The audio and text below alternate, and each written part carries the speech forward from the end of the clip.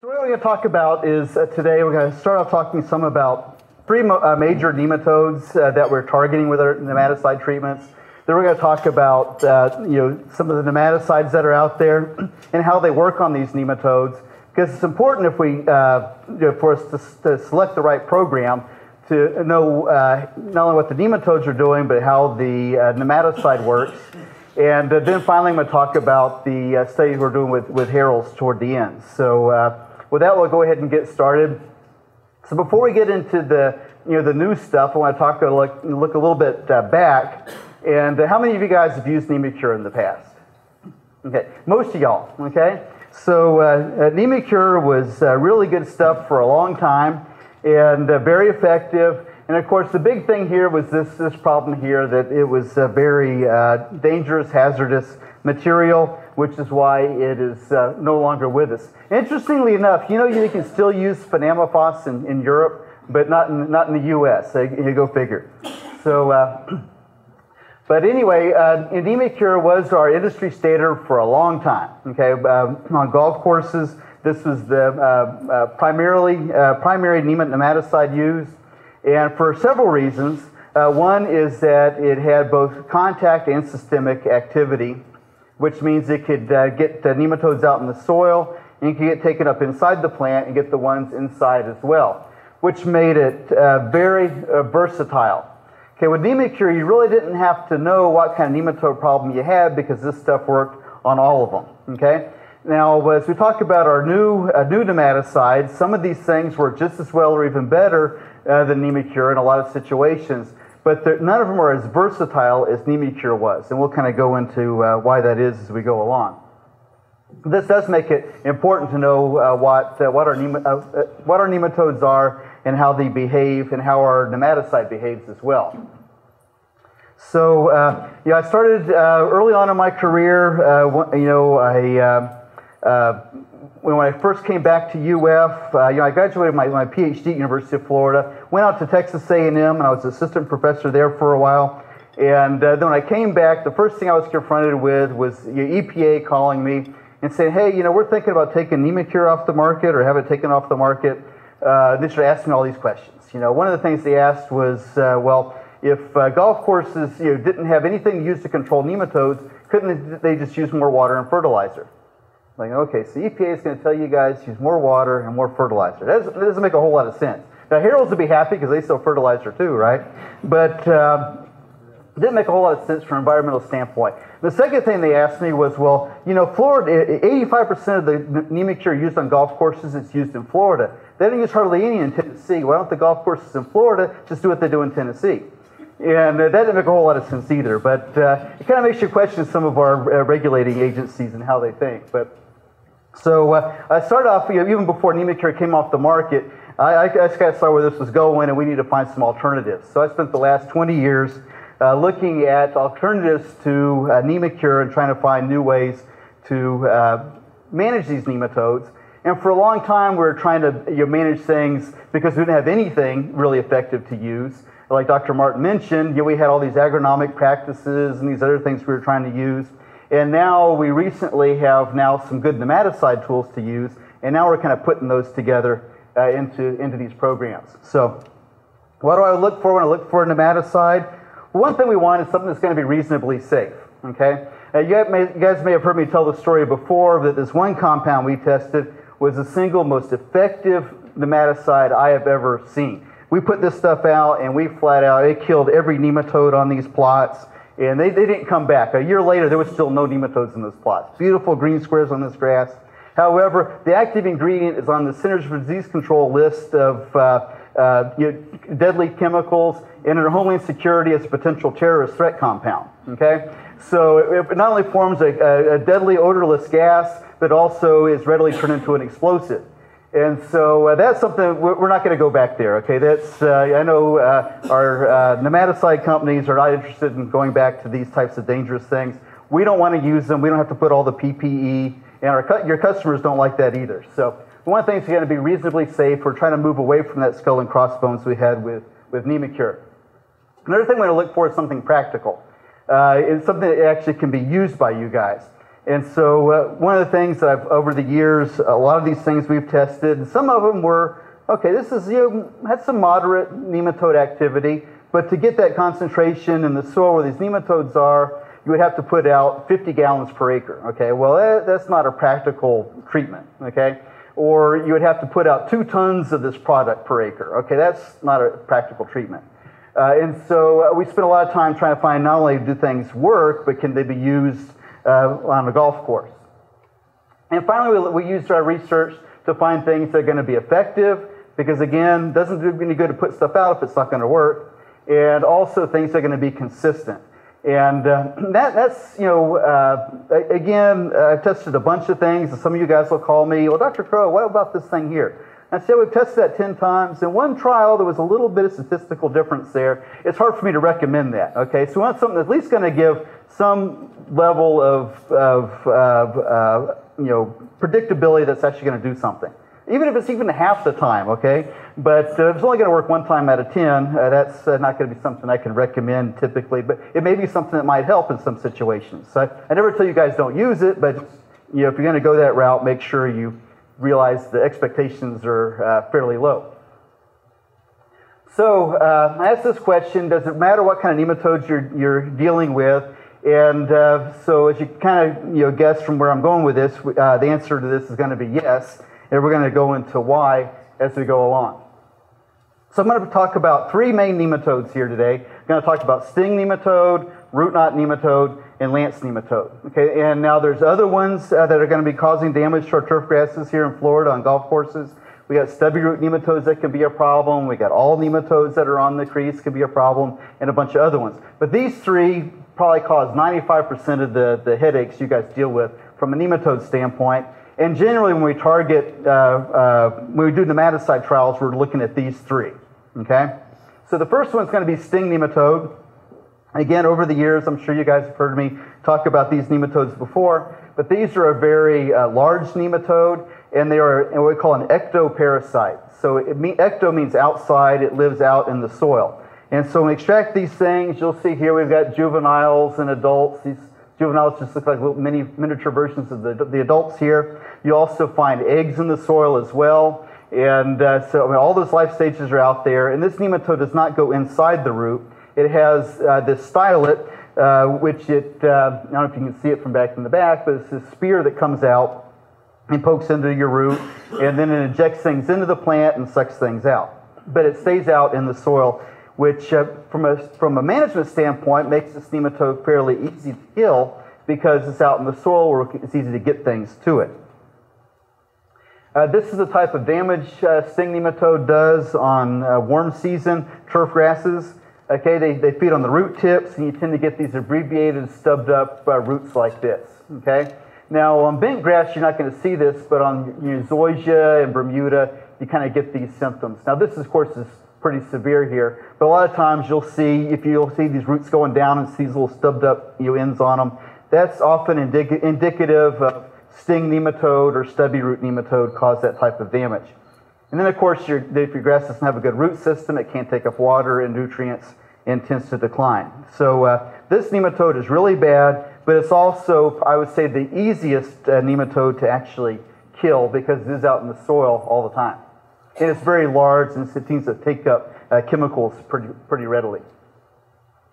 Now, what's interesting with this nematode, we started, again, looking at its vertical movement, probably at least a dozen years ago now. We started working with this, and what we have found is that, you think, turf, our zone of protection we want activity is about, let's say 2 to 4 inches deep typically, okay? And but what we have found with sting nematode is it doesn't stay in one spot throughout the year. And it tends to have a lot of vertical movement. It doesn't move laterally so much, but it can move up and down quite a bit.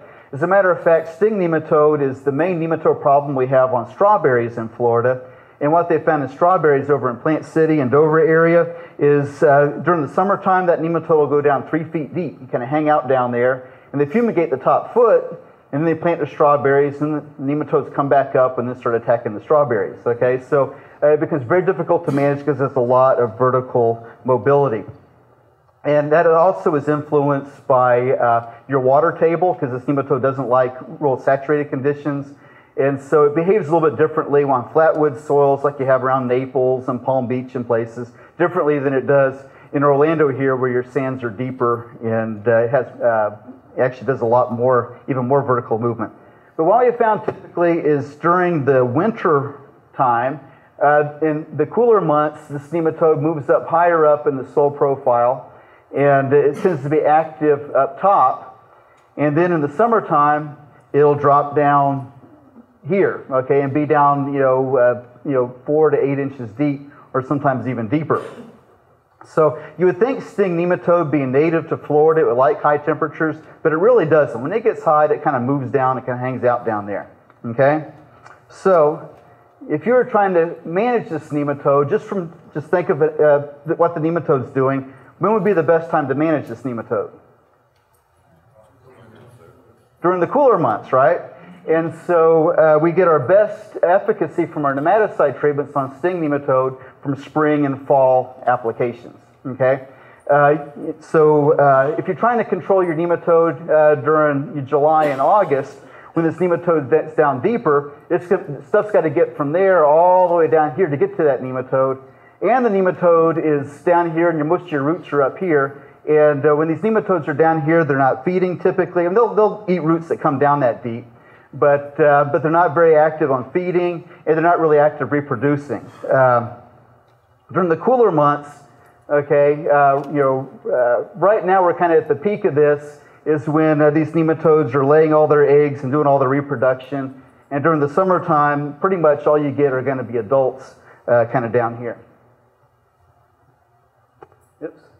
So typically what we see in Florida is, like I said, our populations are increasing right now. They tend to peak about May, then they'll drop off as we move into the summer. And that is because these nematodes aren't going away, but they're dropping down deeper in the soil below, typically where we're sampling, okay? So this is kind of a normal thing. Now, sometimes you can get high populations in the summer too, but just typically this is kind of what we see. So if we're trying to control sting nematode, okay, what are the properties of a good nematicide for sting nematode? Well, first of all, we want something that's going to be effective, all right? It doesn't do us any good to put out treatment that's not going to affect the nematode we're trying to manage, okay? So it's either got to kill this nematode or immobilize it or prevent it from feeding or do something, okay? Now, because sting nematode stays out in the soil, we can kill it with a contact nematicide, okay? That's because, again, the nematode's outside of the plant. But also you could kill it with a systemic product if it gets taken up by the plant, and the nematode feeds on the plant and takes it up. Okay, so either mode of action would work on sting nematode. Now, typically, though, what we're trying to do is kill this nematode with contact activity as it's out in the soil. Okay, now to do that, you've got to get it through that thatch and organic matter and down to the sand where this nematode is going to stay. Okay. That means in all of the nematicides we use, with the exception of curfew, which is injected underneath the thatch, everything else we're applying to the top and watering it and having it to move. So our nematicide has to be soluble in water and moved in water and be able to penetrate thatch typically to control sting nematode. Now, sting nematode, again, in Florida, is active almost all year round. It's actually, I'd say, probably least active in the middle of summertime. But you've got all year this nematode can reproduce and do its thing. Okay. As a consequence, we don't just have to put in Florida. If just putting out something that's just going to, if you apply a chemical that works very effective, but it has a very short residual activity, it's usually not going to give us all the activity we want. Okay. And so curfew, for example, is very, very, very, very effective on sting nematode, okay? But it has no residual activity, and you can only apply it once a year. So while it's very effective, 4 or 5 months later, you may have your nematode counts back up, your grass may start declining again. And if that's the only thing you had, it's probably not going to get you all the benefit you want. It works really good, but it may not give us a year's worth of control. So, so we want some of these it's going to last for a long time, or something we can put out multiple times to keep our nematode population in check. And I mentioned to you, because of where this nematode is in the soil, typically our treatments work better when it's up higher up in the soil during the spring and the fall. Okay, root knot nematode is a very different animal. Okay, this one is what we call a sedentary endoparasite. And I have this zoysia grass root here. And the reason I have the zoysia grass root is because on zoysia grass, the root knot nematode's egg masses typically are on the outside here. Now, in Florida, we have, on our turf grasses, our main root knot nematode species we have is Meloidogyne graminis, okay? And so the work I do is on Meloidogyne graminis. We have found Meloidogyne marylandi here in Florida, but it is very infrequent. Up in the Carolinas, where Dr. Martin's at, they have those two species. In Texas, they have a lot of the Meloidogyne marylandi and Meloidogyne graminis. But in Florida, it's pretty much this nematode, and so I spend a lot of time working with it. The reason I say that is because these other species may behave somewhat differently, but Meloidogyne graminis we have found on zoysia grass. Here's its egg masses.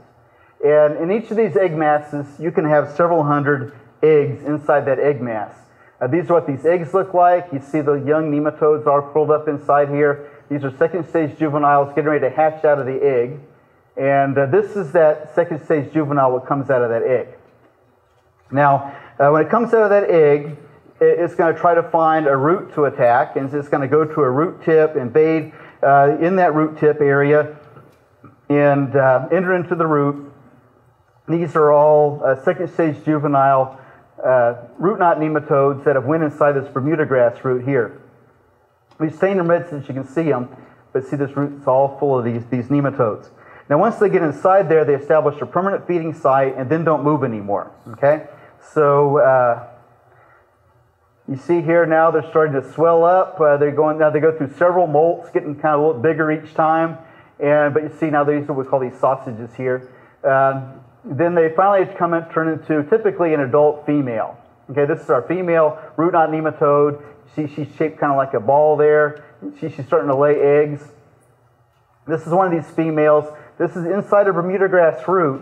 What you want to notice here on this Bermuda grass root is all these eggs are all inside. Okay, and what we found with Meloidogyne graminis is on zoysia grass, it'll lay its eggs on an egg mass at the surface. On Bermuda grass, all the eggs kind of stay inside where it's hard to see them. When these eggs hatch, okay, that second stage juvenile nematode is going to come out and it's going to find a root tip to go to and it's going to invade. Okay, so between there and here is when it's outside in the soil. Okay, the rest of the time it's inside that plant. This is a Bermuda grass root. You can see the female nematodes inside. This is this gall that swells up around that nematode. And then you see that root starting to rot. And what happens is the roots will kind of rot off below these galls. And so you end up with a real shallow root system with these galls all up in there. Okay? So what I have found with Meloidogyne graminis, this root knot nematode, is we find almost all of them up here. Okay, and I'm going to go in here in a few minutes about how we found all that out. But it stays up here in the root cell up in the thatch and really high up in this soil thatch interface up here. You find very few down here.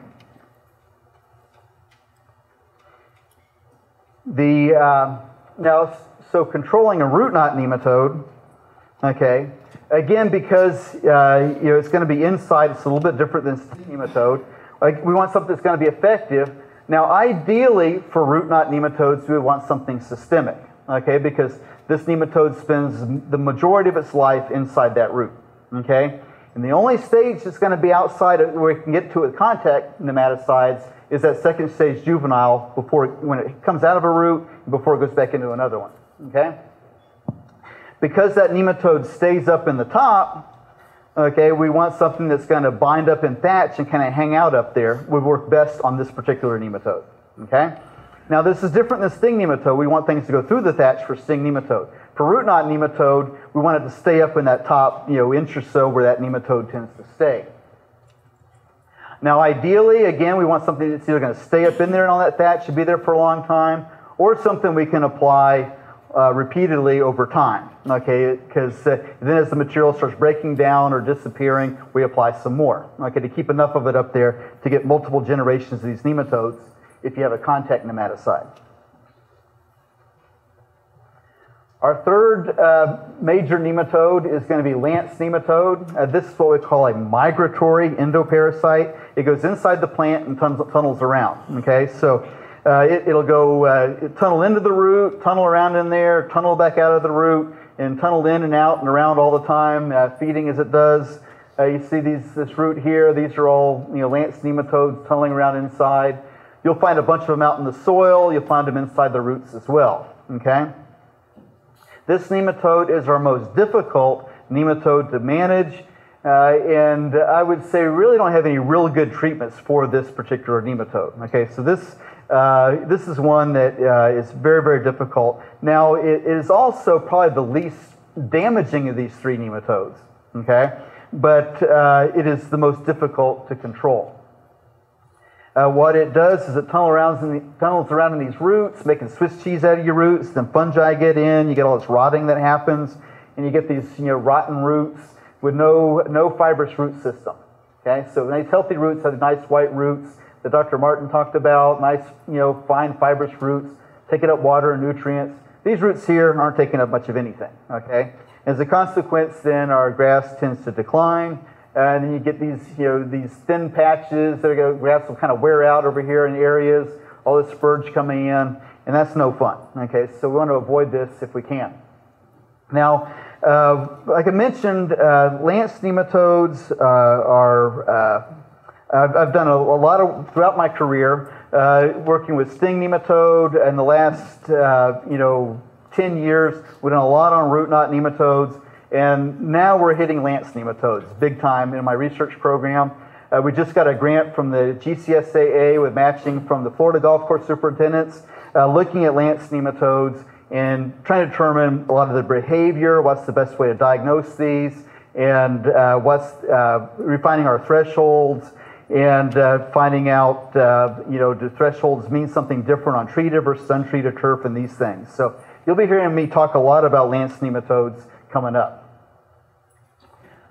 Controlling lance nematode, we want something, again, that's going to be effective, okay? Now, again, because it spends a lot of time inside the plant, ideally we want something systemic, okay? But if we don't have something systemic, we want something that's going to work, that we can either apply and it's going to stay there a long time and get the nematodes that crawl out of the root, or something we can apply repeatedly over time, okay? So let's talk about some of our tools we have. The first material I want to talk about is abamectin. Now, abamectin's been around since the 1970s. Like, it's been around for a long, long time, and it is off patent. Divinim is Syngenta's formulation, a very good formulation of this, but there are also some generics out there as well because this is off patent. So right now, Polypro has Total, Right Line, Nemamectin's another generic formulation of abamectin. There's probably going to be some others. I've been testing some other generic abamectin formulations. There'll probably be some other ones coming up too. So, but all of these tend to work similarly. There may be some formulation differences and things. And what I'm going to talk about, because almost all the research we've done has been with Syngenta, and so when I talk about my research with abamectin, it's all going to be with Avid or Divinim. So I've done minimal work with these other formulations. So thank you to Syngenta people for helping fund all this work with abamectin. I started working with that stuff in 1999 when I started working with abamectin on turfgrass. So worked with it for a long time. So abamectin has several unique properties. One is a very, very effective nematicide. Okay, if nematodes come in contact with it at very low concentrations, it will kill them. Okay, so it's interesting. Back a few years ago, we had an old guy come by our nematode diagnostic lab, dropping off a nematode sample from his garden, and he was telling me, "Oh, I'm a retired agricultural chemist. I used to work for Merck, and I helped discover a nematicide back in the early 1970s." And I was like, "Well, why was that?" He says, "Abamectin." So we're doing stuff with abamectin now. He says, "Oh, but it doesn't move in soil." And I said, "Well, fortunately, I don't have to get it down very deep." Okay. So the big drawback to abamectin is, historically has always been it doesn't move. Like, it's a very large molecule, it's a very, very, very high absorption coefficient, means it binds to soil particles, binds to organic matter. And so, which is a problem, if you think about it, if you're trying to control nematodes on peanuts, you have to get your nematicide down that deep, okay? If you put, abamectin just doesn't do that, okay? When they've tried using it in ag, putting it through drip lines, okay, underneath plastic, and it just stays right around that drip line and doesn't move, okay? It is very, very immobile, okay? But, if you think about our thatch as being a sponge up here on top of this, it just doesn't get through there. As a matter of fact, a study done at NC State, they found that less than 2% of abamectin applied topically to turf and then watered in, less than 2% of it actually makes it through the thatch. Okay, so 98% of your nematicide is staying up here in all that thatched organic layer. Okay? It has a half-life of about, I'd say, greater than or equal to 14 days. Somewhere between 14 and 50 some days is the half-life in soil. Okay. Now, I will tell you that exposed to sunlight, it breaks down really quickly. Exposed to sunlight, the half-life is 3 hours. Okay. So when you put this stuff out, you got to water it in really quick.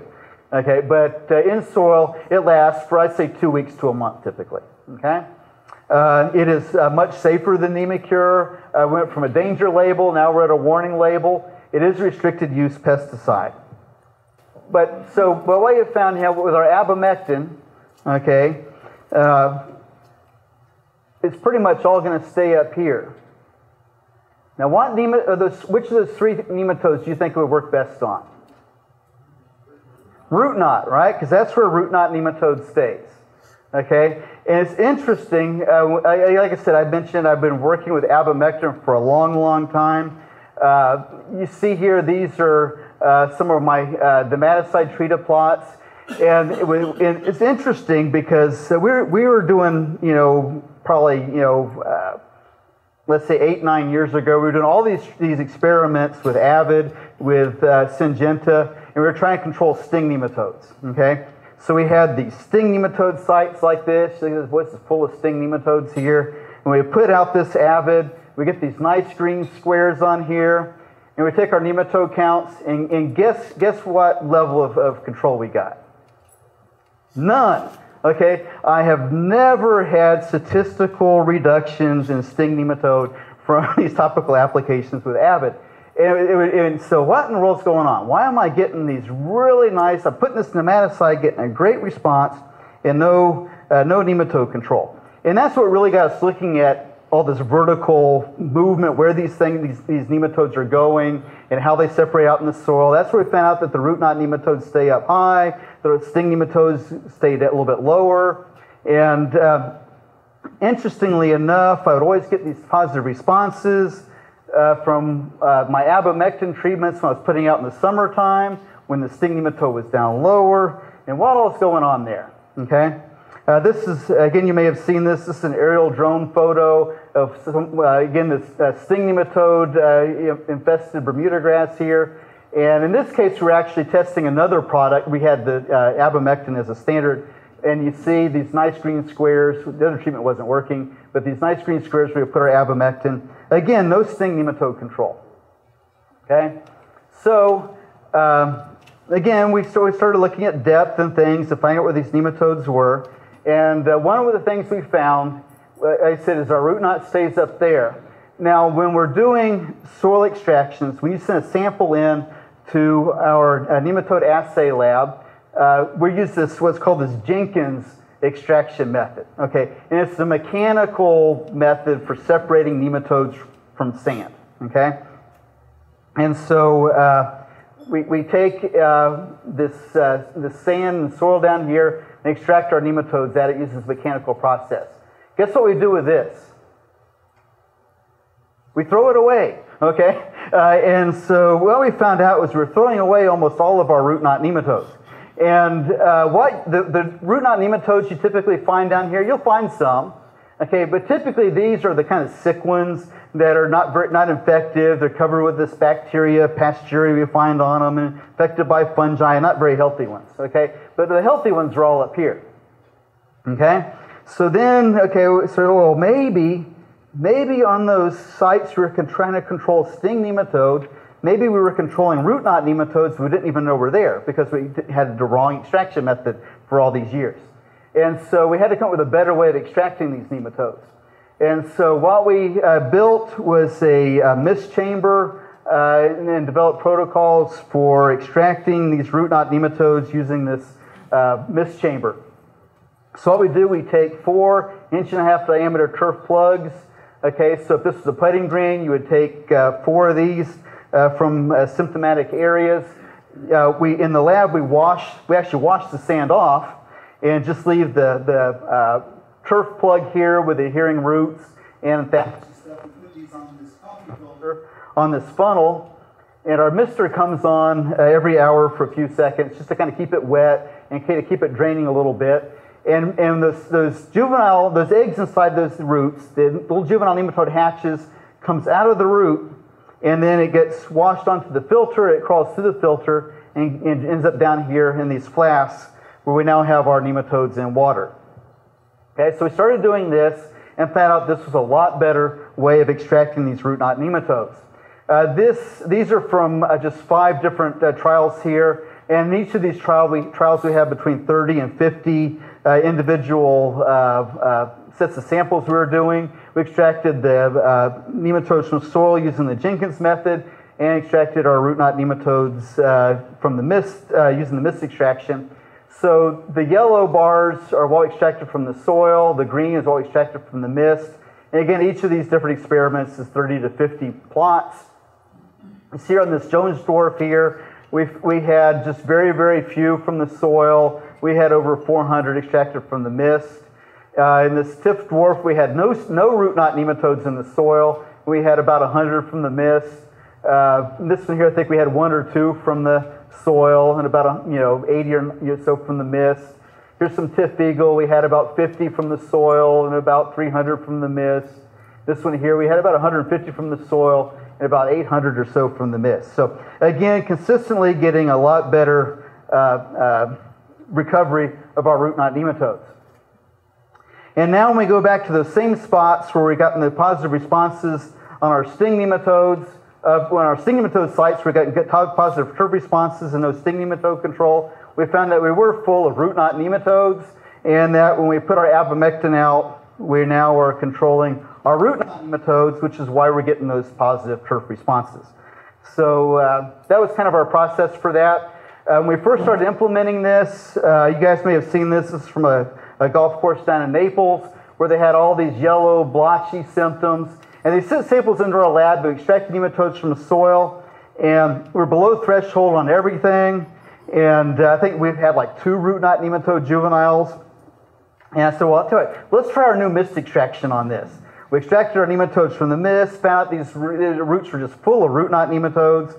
And so we put them on an abamectin program and got this really nice recovery from our abamectin treatments on root knot nematodes. So in general, with abamectin, it's an excellent root knot nematode product. Okay. Now it'll kill any other nematode it contacts, but because it doesn't move very well, it doesn't get down really deep typically where a lot of these other nematodes stay. So it has some activity on all these other nematodes, but not real good. Okay, so it's what I consider, for me, I consider this a root knot nematode product. Okay, you may get some incidental control of other nematodes, and occasionally, you may see some reductions in research trials but it's few and far between, okay? But it works really good on root knot nematodes because it has very poor movement and it does bind up on all that thatch and stuff where that nematode tends to hang out. Okay, so it's important when you use abamectin that you irrigate immediately to get that stuff off the top because it breaks down very rapidly in the sunlight. We have found that it works better when we can tank mix it with a good soil penetrant. And so now in most of my research, we're using Fleet, Harold's wetting agent we put with it, and that seems to help. You don't necessarily get better nematode control, but it helps the chemical disperse through all that thatch and stuff, and we do get better responses with it. We find that we get best results if you use it in conjunction with a good fungicide program. And if you think about, remember when I talked about those root knot nematodes and it kind of rots off below those galls, and so you get a lot of fungi getting in there and stuff, and so when you put out your nematicide with your fungicide, you're kind of helping not only the nematodes, but also suppressing those fungi that may help, may prevent the grass from recovering. So you get a better, not necessarily nematode control, but better turf response. And we've had good turf responses with a number of different fungicides. Of course, Heritage is the classic example, but we've got good, better responses when we combine it with anything from chlorothalonil. We've done it with Clearies. We've done it with iprodione, a bunch of different fungicides. And it's always good to rotate those things too. Okay, so like I said, Divinim is Syngenta's formulation. It's a very good formulation. Now, the old Avid we used to use for a while, it was designed as a foliar spray insecticide. And so you have a material that not only didn't move very well, but wasn't formulated to move very well either. So Divinim is an improvement on that. It does move a little bit better than Avid did. It still doesn't move great, but it moves a little bit better. You can do, you're limited if you're using any of these abamectin products, but with Divinim, you're limited to this 50 fluid ounces per acre per year is the normal rate, okay? And so you can split it up different ways. You can do, 16 applications of 3 ounces. You can do 4 applications of 12 ounces. And this is kind of what I recommend is doing 4 applications of 12. Now, Syngenta does have this new spot treatment rate. The difference here is the normal rate is 12.2 fluid ounces per acre. This is 12.2 fluid ounces per 10,000 square feet. And you can do this up to 4 times to hit up your, so these spot treatment rates are kind of where these nematicide things are going. It gets a little confusing. But I guess the idea is that instead of treating a whole acre, you're just doing part of an acre so you can put out a whole acre's worth on that little bit. Okay? So, and I've done, I've been working with the spot treatment rate for several years. Dr. Martin, you've probably done a lot with that too. I'd say it does work better than the 12.2 ounces per acre, but I've got really good results doing this initial application with the spot treatment rate and then doing my follow-up applications with the older high rate, okay? For me, it's always worked just as well as doing 4 applications of that spot treatment rate, but again, you may have some severe problems that may be a benefit, but you don't have to use the whole thing throughout, because that does get fairly expensive. Currently, Divinim is the only abamectin product that has that spot treatment rate, although I'm sure these generics will be trying to get theirs on there too. Okay, so I do recommend 4 applications of 12.2 ounces, either per acre or per 10,000 square feet at 4-week intervals. And again, the idea, because again, remember, we're only getting root knot nematode juveniles so they come out of that root, right? Remember, our half-life is about 2 weeks to a month. And so it starts breaking down after a few weeks. About the time it starts breaking down, we apply some more, okay? And then, because nematodes are inside the roots, are still alive and healthy, they're going to go through their life cycle to lay more eggs. And so those come out, then we hit them again. And after several applications of this, we start knocking our populations down and getting our responses, okay? So doing 1 application of Divinim is probably not going to do a whole lot for you. It takes several before it really starts working because you get multiple generations of these nematodes. Okay, now let's talk about Indemnify. Indemnify also has several unique properties which affect how it works. Interestingly enough, one of the interesting things about this is it was, as you guys probably already know, it was originally developed as a fungicide. It's an SDHI fungicide that, for some reason, is a good nematicide too. Okay, and it is kind of unique among these SDHI fungicides in having this type of mode of action. As you can imagine, once Bayer started doing stuff with fluopyram, every company that had a SDHI fungicide had me testing it to see if theirs controlled nematodes too. And none of them really worked like fluopyram does as far as giving our nematode control. So that's kind of unique. But it is also in a number of, you'll have ag formulations, turf formulations, you'll have fungicide formulations, and in nematicide formulations. Okay, so of course Xteris is our turf fungicide that has some fluopyram in it. Be aware that the amount of fluopyram in this is very small compared to what's in Indemnify, and it's also not formulated to penetrate soil like Indemnify is. So if you're using Xteris, you may get some incidental nematode control, but it typically is not going to be as effective as if you would have went with Indemnify. Okay, now the second characteristic that's really unique with Indemnify, fluopyram, is a very, very long-lived molecule. Okay, the half-life on this stuff's like a year. Okay, so I don't know of any other turf pesticide that stays around that long. Okay, so it can give us a really long period of control. It is limited to 0.39 fluid ounces per 1,000 square feet per year, but as with the Divinim, they have the spot treatment label where you can apply 0.39 fluid ounces per 1,000 up to 4 times, okay, on if you're doing 10,000 square feet areas or less, okay? So again, these spot treatments seem to be the way things are going, which is good because it allows you to do higher rates or multiple applications on a putting green.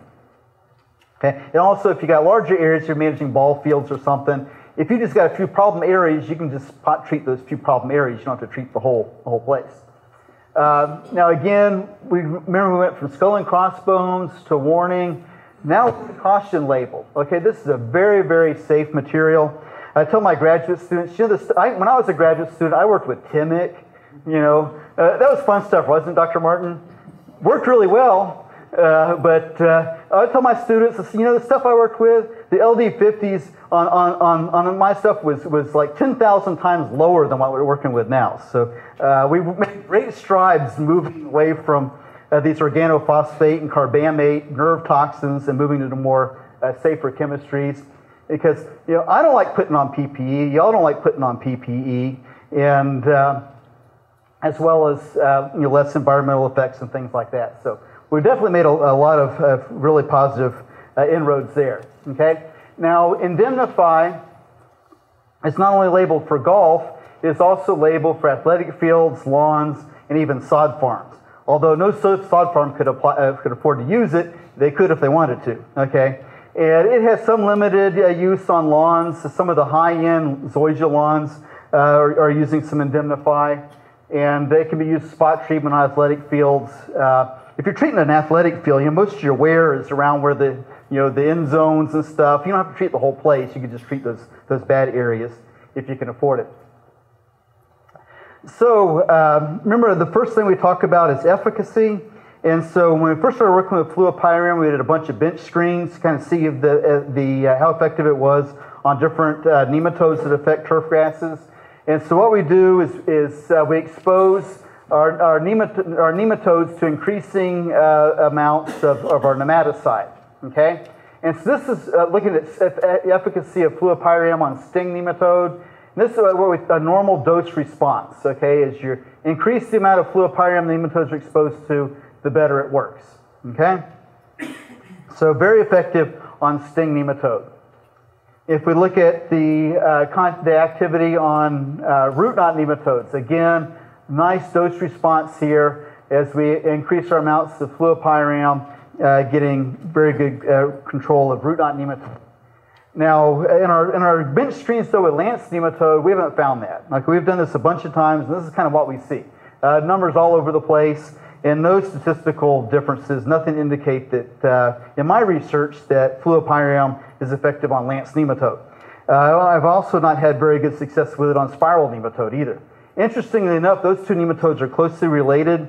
They're both in the Hoplolamidae family, and maybe for whatever reason, this AI doesn't seem to be as effective on those nematodes as it is on almost every other nematode. We did studies with it, looking at it for systemic activity. We use these split pot system like this, where we have sand with nematodes on both sides, and we'll have, we use St. Augustine grass with stolons going back and forth, so it's kind of, everything kind of comes back and forth between these, and on the top. And we'll put our nematicide on one side, and if it controls nematodes here, we know it had contact activity. If it controls nematodes over here, it means that it moves systemically inside the plant over to here. Okay, so this is how we test for systemic activity in turf grass. And basically, if you look here, in a good systemic product, you'll have nematode control on both sides compared to untreated here. Okay, with Indemnify, we got good control on the treated side, but not on the untreated side, indicating that it does not have good systemic activity. Okay, it's a contact product. So I showed you those bench screens, how this stuff work in the field on these 3 nematodes. This is a trial we did early on looking at root knot nematodes. Now, this is our untreated control here, this white line.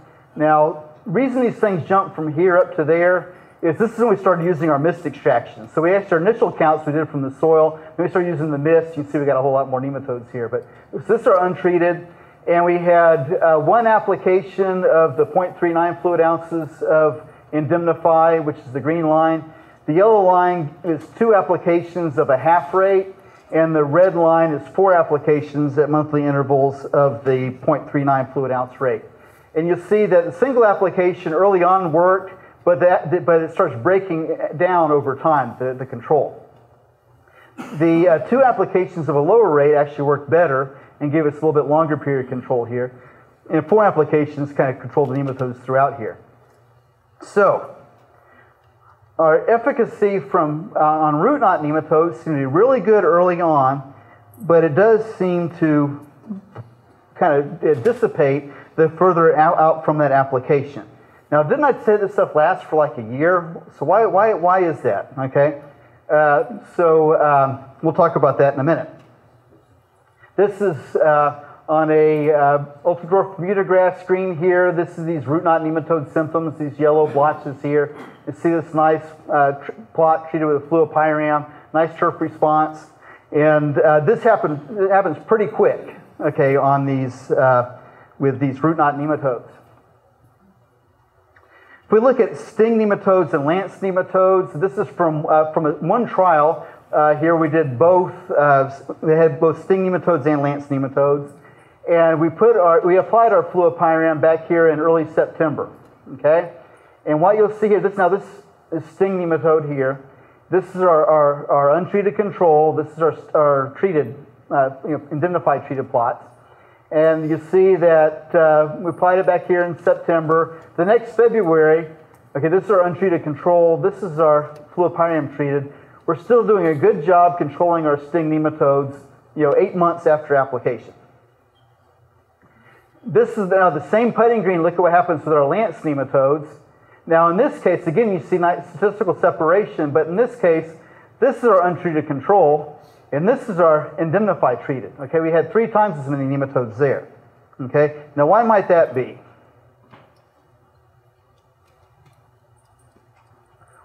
Well, okay, if fluopyram isn't really controlling lance nematodes, but we're controlling our sting nematodes pretty well, okay, what happens to these roots now? Roots are able to grow because sting nematode is really bad, so we're knocking those out, getting a good root system.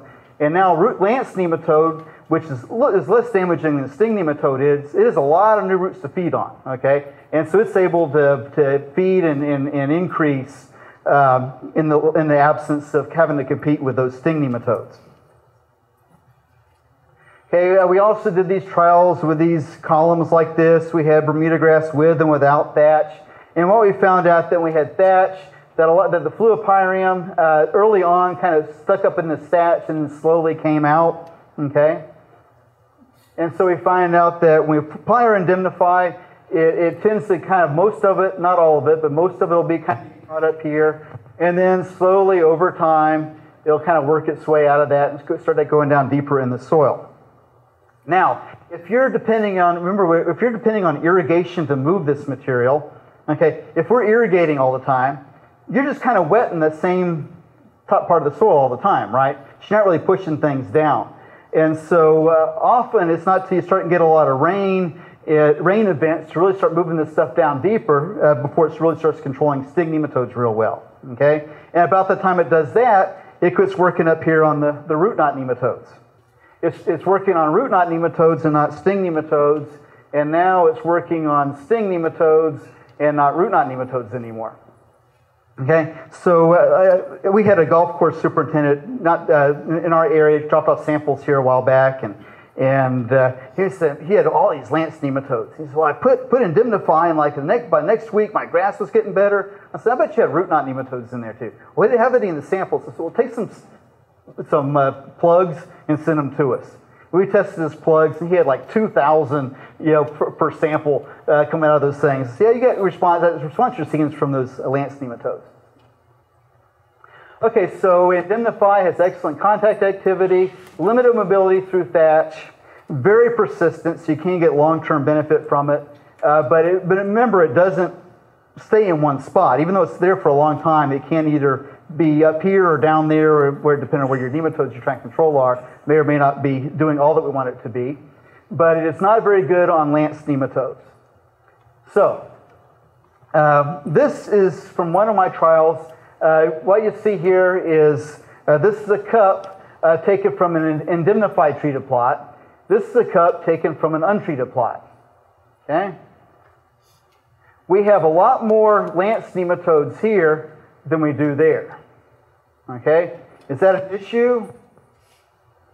I would much rather have this than I would that. I mean, remember, our goal to managing nematodes is not to lower counts, it's to have a healthy root system. Okay? So our objective always should be, our main objective is to have a healthy root system.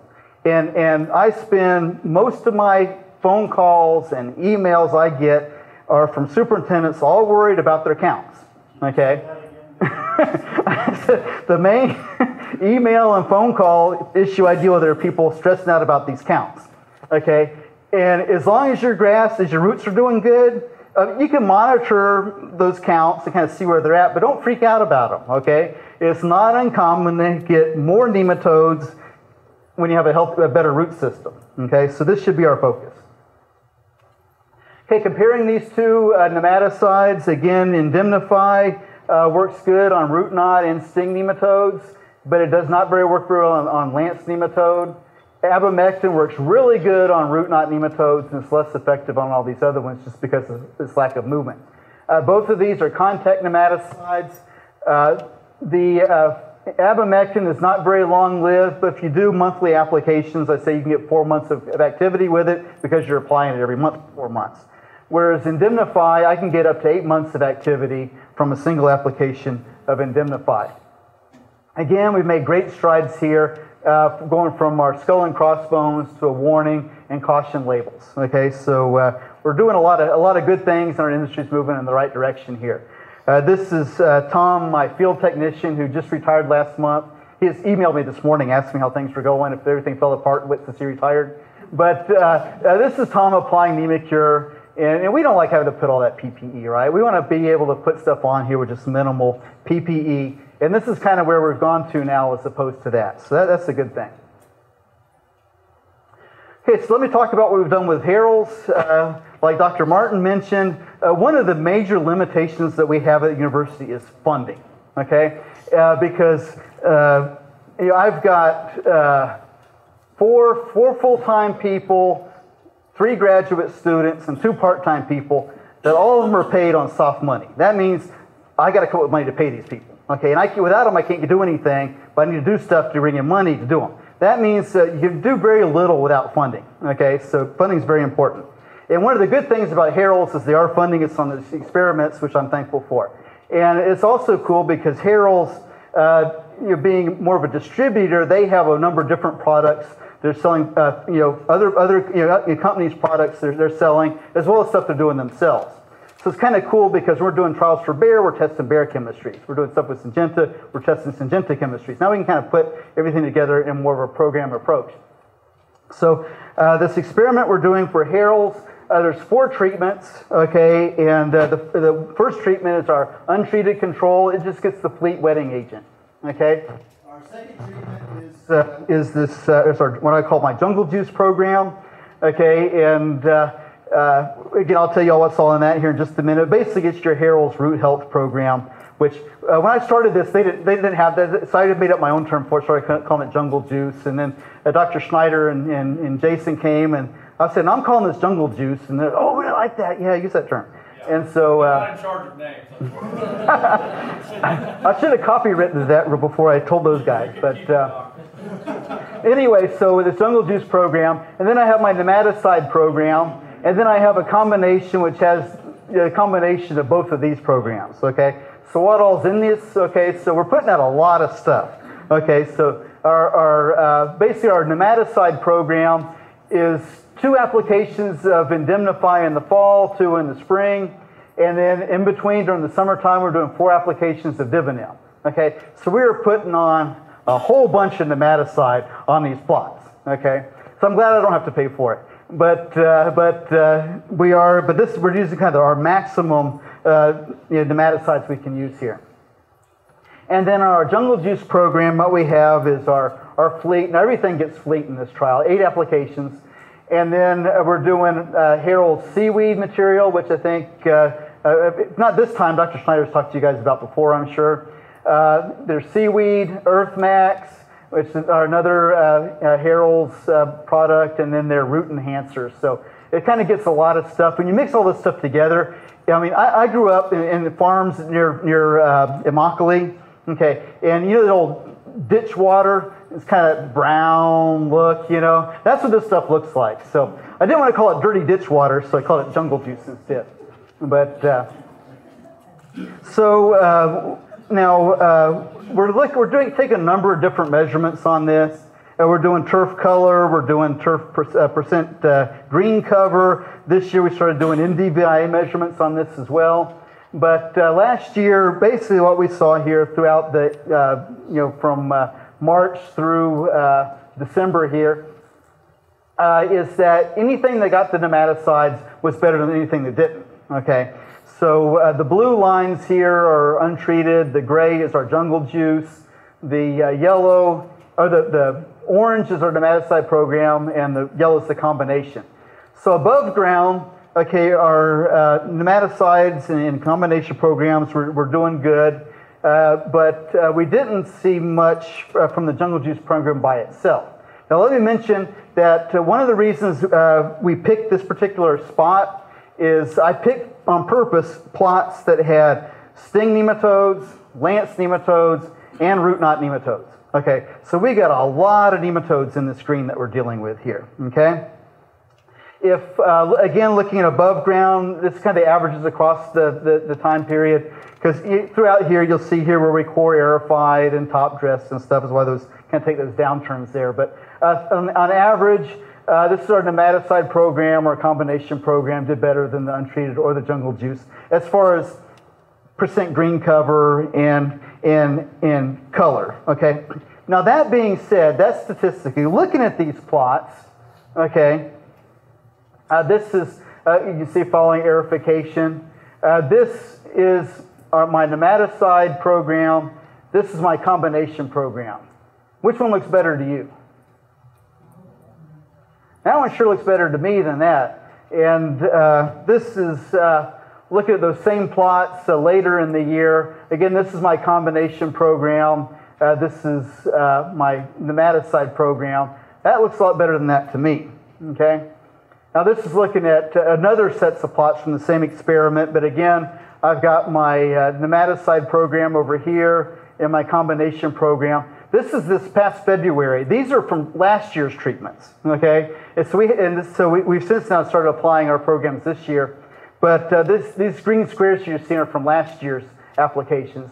And still, that one there is looking a little bit better than that one to me. But for whatever reason, it doesn't show up statistically. So Take that for what it's worth. Okay, so below ground, we see that our combination program is where we had our best root lengths here. This is our yellows, our combination. Did even better than the nematicide program by itself.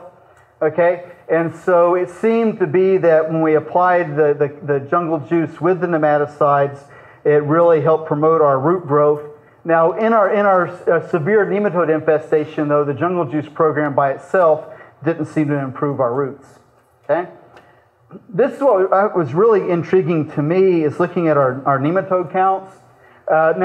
Because we had sting nematodes, lance nematodes, and root knot nematodes, we did both soil and mist extractions on these. Okay, and so this is looking at my numbers of sting nematodes from the soil. This is what we got from the mist, which you don't get many sting nematodes from our mist, but I kind of put that in there anyway. But if you look here, here's our untreated control in our jungle juice programs. Our nematode counts increased. This is our nematicide program. This is our combination. So you see that our combination program actually gave us better sting nematode control than the nematicide program by itself. Don't know why that is yet. We hope to continue working with Harold's and kind of trying to figure out why that is. But I was very interested in seeing that. Okay, now what you'll see here in our mist, I just put this up here just to show you that the sting count zeroed out in that combination treatment throughout this whole trial there. Looking at our root knot nematodes,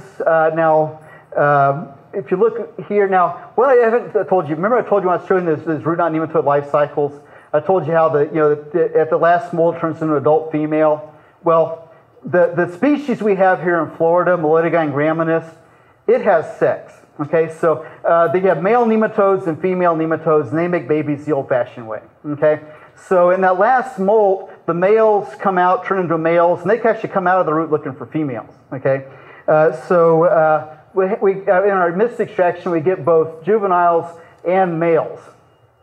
Okay, and now the other species I talked about, Melodigium marylandi, it reproduces parthenogenically. It doesn't have sex, and the babies are clones of the female. And so in our samples, you can kind of. I'm sorry, I get excited about this stuff, Dr. Martin. She's laughing at me. So, but it's easy to kind of tell if you got Melodigium graminis or not, because if you got a bunch of males, okay, this is going to be graminis. If you got if it's all female, all juveniles and no males, it's usually going to be marylandi. But anyway, we had this big outbreak of this nematode-killing bacteria, this Pasteuria penetrans, in these plots last year. And so the populations kind of went down throughout. But what I want you to notice here is that at the end, in our combination program was the only thing statistically lower than the untreated, and there were 0 juveniles. There were, I think, only 2 males we found in that combination treatment at the end. Again, it was the only thing statistically different from the untreated. So once again, our combination program seemed to not only help us control sting nematodes, but also help us control root knot nematodes. Now, unfortunately, lance nematodes, they kind of did their thing, and so these are our nematicide treated and our combination. You see, had more nematodes than the untreated control. So, but again, that's kind of what we expected, because neither Divinim nor Indemnify work really well on lance nematodes. So, in summary, with our jungle juice program, we found that again, what I'm seeing is going to be different. Typically, when Dr. Schneider and them are doing trials, they're doing these on places without nematodes, okay? But when under high nematode pressure, the jungle juice didn't seem to do much for me by itself. But boy, I tell you, when I put that stuff with the nematicides, I got better nematode control and better root responses. Okay, so I do think that the uptake to that story from the first year at least is that if you're going to spend all this money putting all these root health products, you need to control your nematodes too. Okay, if you got a big nematode problem, you're not going to I always sort of outgrow the nematodes. I don't necessarily buy that. But if you control the nematodes, then you get a really good response from the root health program. This is this is a golf course up near Jacksonville, and just showing you. You see these areas here where you got these nematode declining areas. When we grid this off, you'll find that there's areas that are high in sting nematodes, there's some areas that are high in lance nematodes. There's areas here where we had like over 2,000 sheathoid nematodes or ring nematodes per 100 cc's of soil. Now, if you look at these spots though, I mean, you don't know, these all may be caused by sting nematode. You may have sting nematode causing this one and lance nematode causing this one, okay? And so it's important when you're sampling to kind of keep that in mind, that you have different nematodes in there, maybe kind of all occurring together. And, but it is important because to know what kind of nematode you're dealing with to really help you select your best program to managing these nematodes. So we sample to know what kind of nematodes we have, and it's important to study how the nematodes behave, because the best nematicide in the world isn't going to work unless it and the nematode come in contact, right? So we have to study the nematode's behavior and the movement and behavior of the nematicide as well. And so how those interact really affect our program. This is in February. This is the roots in my combination program, my jungle juice nematicide program, and my untreated controls there. Again, really nice response. And again, this is what we want. We want a nice, healthy root system. That should always be the goal of our management program. Thank you. If you want to get hold of me, my email, you can follow me on Twitter up here. You can call me. I'm not in the office very much, but you can do your best to try to call me that way. You're better off emailing me. But I appreciate it. Thank you.